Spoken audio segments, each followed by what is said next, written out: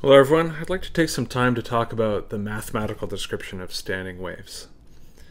So the kind of standing waves we're going to be talking about are the superposition of two sinusoidal traveling waves. So let's draw those. Imagine we have one wave and it's traveling to the right, and I have another wave that's identical to it traveling to the left.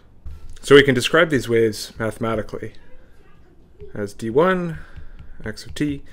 And what's important is that both of these waves are identical to each other. In every way, they have the same wavelength, they have the same frequency. Because they have those same things, they're traveling at the same speed, but with one key difference. The key difference being they are traveling in opposite directions of each other. So here I have my two oppositely traveling waves. So one thing that's going to be important for us to remember is this trig identity. So let's remember sine of alpha, which is just some angle, plus sine of beta, which is just some other angle, is equal to 2 sine alpha plus beta over 2 times cosine alpha minus beta over 2. Okay? So this trig identity, if you don't know it, like look it up or something, but it's going to be important in our derivation here. So superposition, the idea of superposition says that my total dx of t is equal to d1 x of t plus d2 x of t. Right? So what we're trying to do is we're trying to figure out what does the amplitude look like if we have a wave traveling this way and a wave traveling this way that are identical to each other in every way except how the direction they're going in. Okay, so let's actually put this in. So let's keep our trig identity there. And I'm actually just going to move all this to the side to give myself a ton of room. So this is equal to A times my one wave, kx minus omega t, it's traveling to the right, plus sine kx plus omega t, traveling to the left. I just factored out the a from there. Okay. And what is this equal to? Well, this is equal to, if I just look at the top here, right? So this here is my alpha, and this here is my beta. Okay?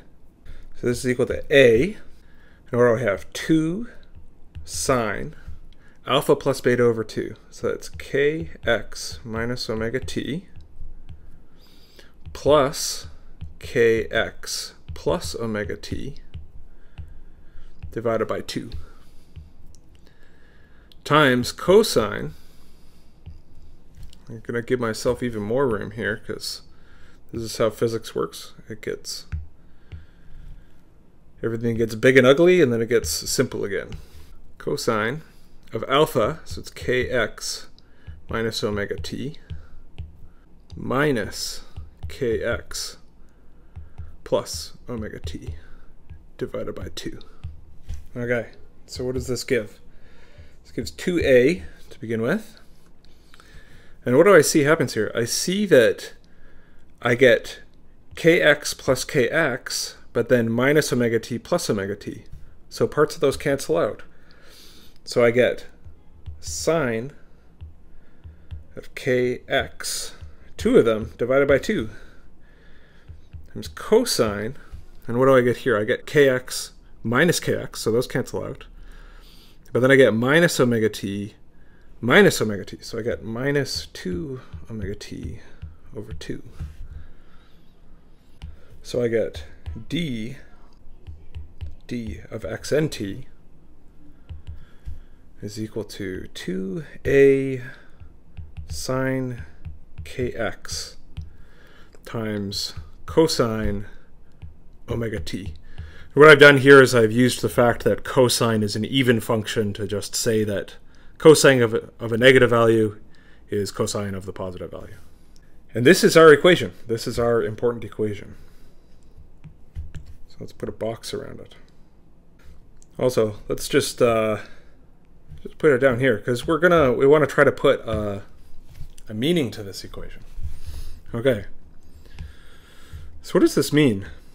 So what does this mean? This equation has two pieces to it. One of the things that we notice is that, here, let's just get rid of this box. One of the things we notice is that this is spatial.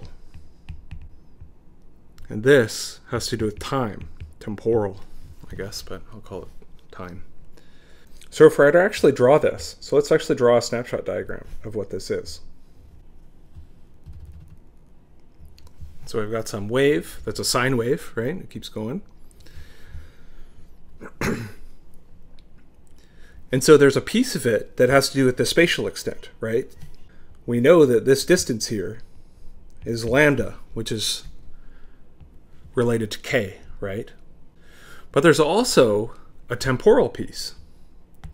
A temporal piece tells us that, oh, well, okay, all of these pieces are like this, but at every single point, it's still, the line is still oscillating back and forth and up and down, right? So we're told that, well, at this point, there's a particle going up and down, and it's going up and down with some period or some angular frequency, right? So this wave isn't moving to the left or right.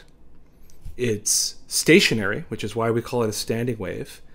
And its amplitude is given by this part as a function of position, right? So always at this point, it's always equal to 0.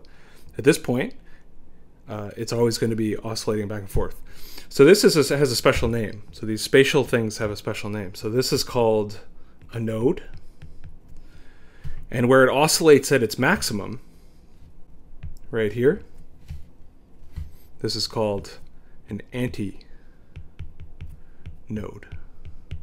So I think a really good idea would be to go and check out some of the animations on this, just to see what it looks like in life moving up and down.